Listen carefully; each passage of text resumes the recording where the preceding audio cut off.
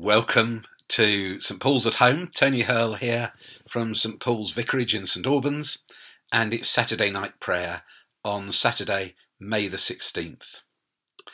And in this night prayer, we'll read the song Your Word by Hillsong, and Jesus, the final word we're going to do of Jesus, the Word, the name of Jesus.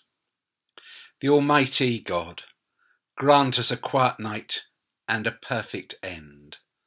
Our help is in the name of the Lord, who made heaven and earth. As we come before God, let's ask for his peace. Let's apply the blood of Christ to any unfinished business so that we go to sleep with no entry wounds for the evil one to attack. So ask God to bring to the surface anything that's grieved him or opened a wound, either by receiving a wound from others or by our reaction to it. Most merciful God, we confess to you before the whole company of heaven and one another that we have sinned in thought, word and deed, and in what we failed to do. Forgive us our sins, heal us by your Spirit, and raise us to new life in Christ. Amen. Father, thank you that there's always forgiveness because it's all been done at the cross. But Lord, we ask for growth in our kingdom life. That if you like, the glass through which we see darkly you will be a little less dark and a bit clearer each day. So cleanse us, both of what's just happened, but also deeper, Lord, the deeper cleansing as your life penetrates into every area of our life. And particularly, Lord, we ask for freedom to take opportunities that you have for us and to be freed from fear and live by faith. Freed from fear which draws bad stuff to us, to live by faith which draws good stuff to us.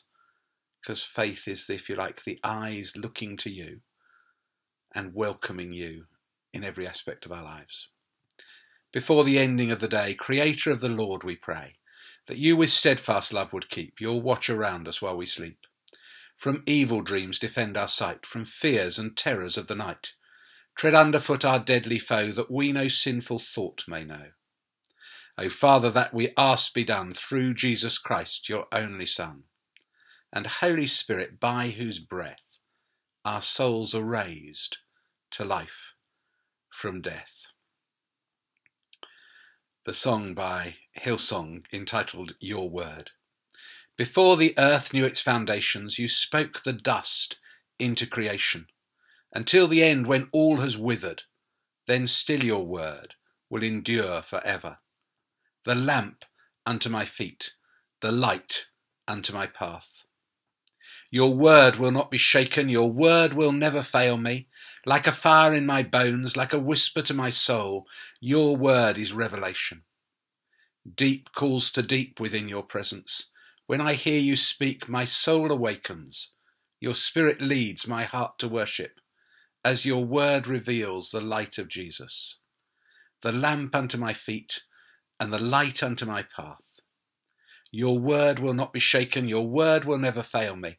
Like a fire in my bones, like a whisper to my soul, your word is revelation, Jesus. Your word will not be shaken, your word will never fail me. Like a fire in my bones, like a whisper to my soul, your word is revelation. And from John 1, in the beginning was the Word, and the Word was with God, and the Word was God. I love the way that the word is a very simple word to use, isn't it? And children know it from an early age, and it's the basis of all our communication. And yet it's so rich in insight as to who Jesus was. He was the word of creation. Through him, all things were created. And in him, all things hang together. And we will worship and be set free when we are fully in him, and the whole earth is restored with him as the head. So the word was the means of creation. Jesus created the world.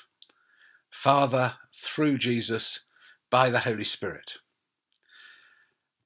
So he's at the beginning of everything, but the word is the way we communicate. Without words, without the ability to speak, we don't get what people are about, and we don't get what God is about. He is the revelation of God. So Jesus speaks, if you like, he's God speaking as he came to earth, and we see the Father through Jesus. We see what God is like, as much of God as could be got in human flesh. And it's a wonderful picture, isn't it? Jesus lived this amazing life of facing huge pressures from every side, adversity as well as praise, as just every situation. And we see how he reacts, and he's full of life, the Lord of life, the Lord of laughter with his humour, the Lord who conquered the grave. He's the Word. And yet it also resonates, of course, with the Word of God. But the Word of God comes in two forms, really. There's the Word of God in the Bible, and without that, we'd not know how to live well. I love the way that someone said you need two lives, one to sort of find out how to live and the other one to do it. Well, of course, if you take the Bible seriously and you let it speak into you, you don't need the first life to get it wrong, because there's all that examples there. And as Paul says in Galatians, isn't it, they're either examples to follow or examples not to follow. And you can read your Old Testament or your New Testament in that sort of way. So it's the word is stands, and Jesus says, my words will never pass away. They are the truth.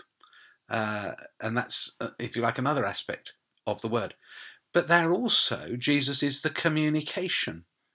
So it's not just the word out there, it speaks to our hearts. So in that Hillsong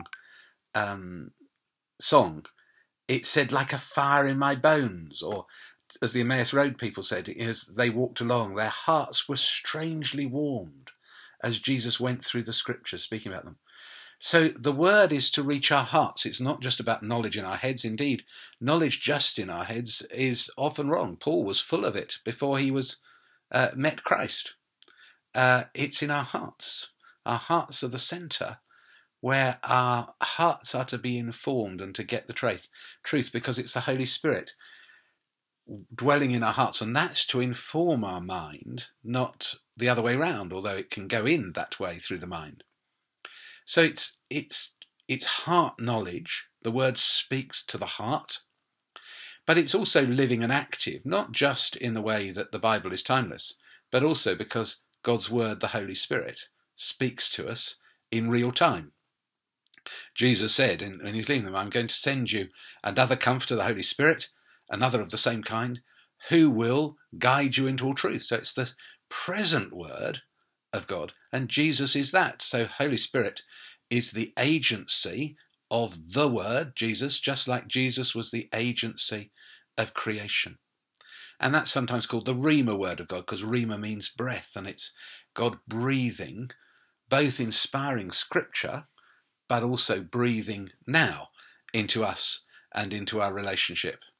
And of course the two come together, that we're to listen primarily for our guidance as how to live, to the Rhema word of God, but we're to test it against the Logos, the written word of God, and see if it fits with what God says. So does it elevate Jesus, is a key test. But of course, if you look at the scriptures, there's a lot of actual behaviours. Jesus could do woe to the money changers, and he could do not noticing sin in the room, as it were. So in that sense, the Bible validates those possible outcomes, but it's the Rhema word of God which guides us in a particular situation, which is right. So Jesus, the word, deep, calling to deep within your presence. When I hear you speak, my soul awakens. Father, thank you that in your revelation you spoke, and creation was done through a word, through Jesus. In the cross you acted, and we were redeemed by the act of the word dying on the cross. Thank you that you speak to us and that you want to encourage us. And thank you for all the way the word is recorded through Scripture, but also that we have your Holy Spirit to guide us into truth. So we pray for a ability to know God's word, the Bible, so that we understand how God has acted in history, and we understand, and it becomes part of our history. But we also pray to hear the prophetic word of God through the Holy Spirit to us now as to what he wants to do, so we keep in step with what the Spirit is doing in our day. So we pray for us to hear God's word. We pray for the church to hear what God is speaking. Thank you for the lead of people who are giving us prophetic insight into the season we are in. And we pray for how we move forward as the world faces this pandemic and then begins to open up, how we are to pray and how we're to live and how we're to speak God's word. And we pray for our world, that they may come to know you, Lord Jesus, as the word, the truth, the one who created them and the one who speaks life to them.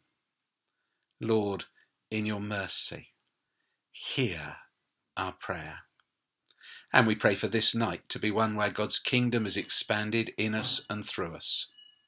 So we pray for people to sense your presence in the night, in the lockdown, which may just be a night thing or maybe still all the people isolated, that they will hear you speaking to them and they see the situation they're in with you at their right hand, and they'll feel your presence and so have peace and joy. Into your hands, O Lord, I commend my spirit. Into your hands, O Lord, I commend my spirit. For you've redeemed me, Lord God of truth. Glory to the Father, and to the Son, and to the Holy Spirit. Into your hands, O Lord, I commend my spirit. Risen Christ, faithful shepherd of your Father's sheep, teach us so to hear your voice and to follow your command, that all your people may be gathered into one flock, to the glory of God the Father. And Almighty God, whose Son Jesus Christ is the resurrection and the life, raise us who trust in him from the death of sin to the life of righteousness, that we may seek those things which are above, where he reigns with you in the unity of the Holy Spirit, one God, now and forever. Amen. In peace we'll lie down and sleep, for you alone, Lord, make us dwell in safety. Abide with us, Lord Jesus, for the night is at hand and the day is now past. As the night watch looks for the morning, so do we look for you, O Christ. And so receive Christ's presence, Christ's word to you. As I say, picture him at your right hand and speak with him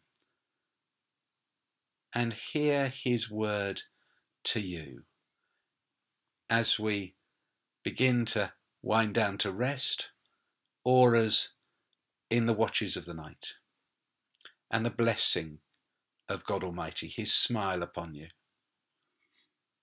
Father, Son, and Holy Spirit be with you all evermore. Amen.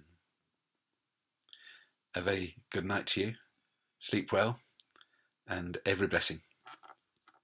Bye-bye.